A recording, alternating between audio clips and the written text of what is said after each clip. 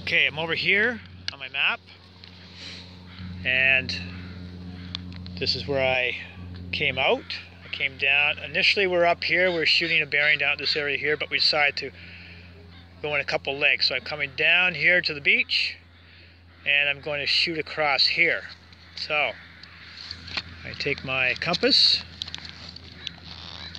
and I look at the one point here.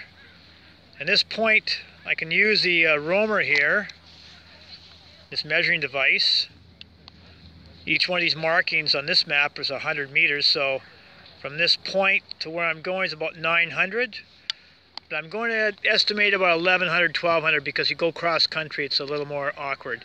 Or there's a little more obstacles and contours and whatnot. So here we go. I'm going to line this up.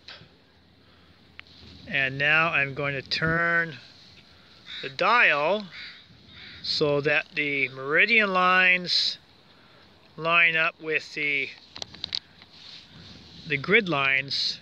Okay, here, and I know it's hard to see, it's very faint, but they do run parallel. And then I'll take a reading. Top here, I got 15, what do we got here? The top, I've got 1700 mils. So,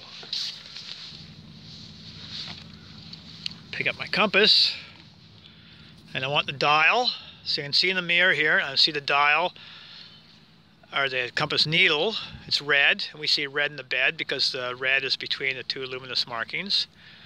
And I'm going to aim the compass so my notch here is where I'm going. So I take an aim here, I look, it lines up between those notches in the trees, and that's the direction I'm going.